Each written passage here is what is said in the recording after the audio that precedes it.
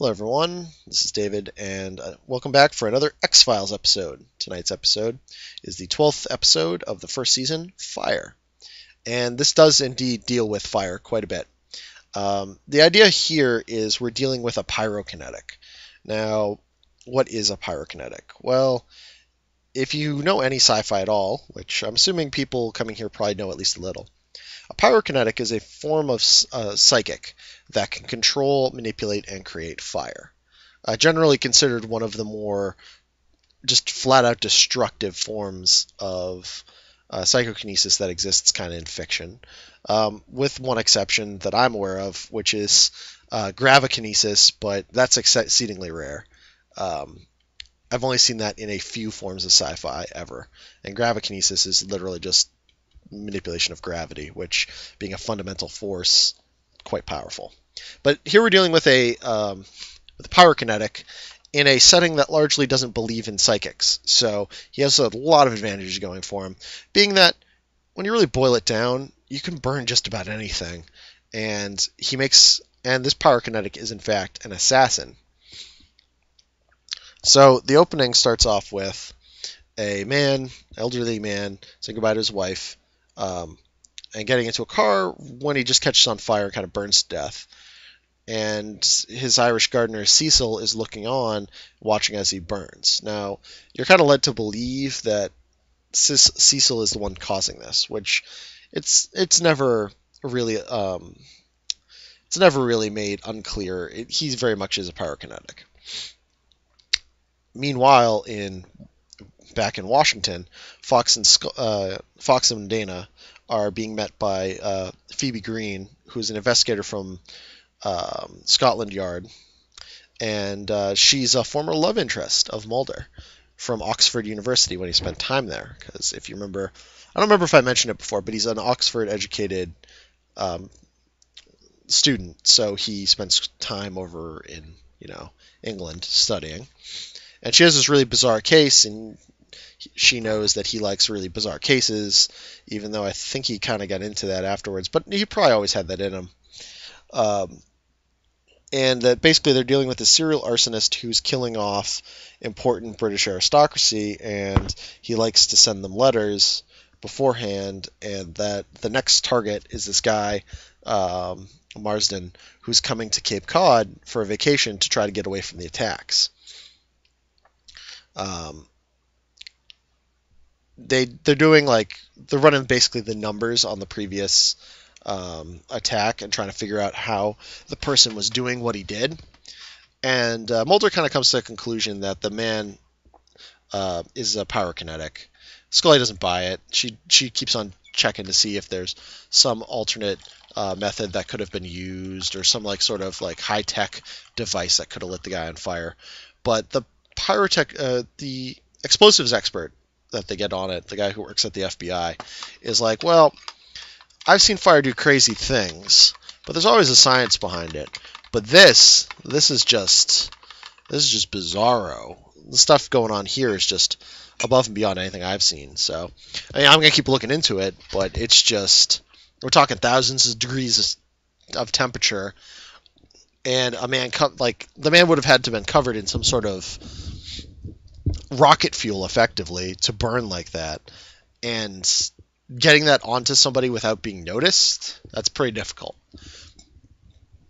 Meanwhile, Cecil has killed and replaced the caretaker of the house that the family is staying at, because he's a very sneaky man, and they keep investigating, trying to figure out what this guy looks like.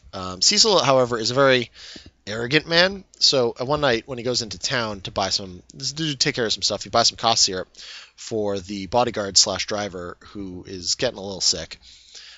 He goes to the bar. He shows off to a girl, lights his whole harem on fire, and then eventually burns the whole place down. Witnesses said they bring the girl in.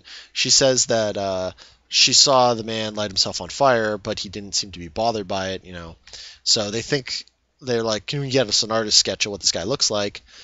And they make it out, and they finally run all the stuff. Meanwhile, Cecil has poisoned the the bodyguard.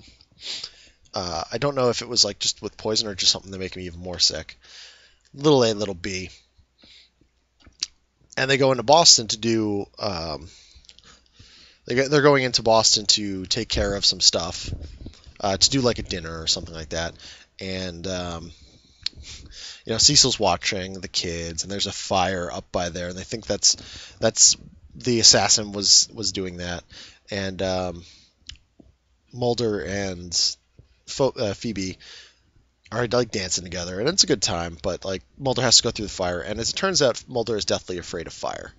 I forget the exact reason behind it, but he has like a childhood aversion to fire for something. Um, Meanwhile, so afterwards, they all of them head back home, and they find the police sketch, which looks just like the driver, who it turns out isn't the driver. He's actually the caretaker, but Mulder thought he was the driver. Cecil has since killed the driver, um, and they confront him. There's a fire battle basically. Mulder has to confront his fears. He saves the kids. They manage to. Scully douses the guy in gasoline, and he goes up like a candle. But they solve the case. Green returns to England, and apparently Lively is in a medical facility awaiting trial, but he's healing. He was burned over his entire body, but apparently he's regenerating incredibly quickly. And they've come to the conclusion that they don't know how they're going to hold him, because the man can burn anything or anyone. So how are they going to imprison him? No one knows. So it's going to be an interesting thing. We never really get to find out, but it's quite interesting Monster of the Week episode.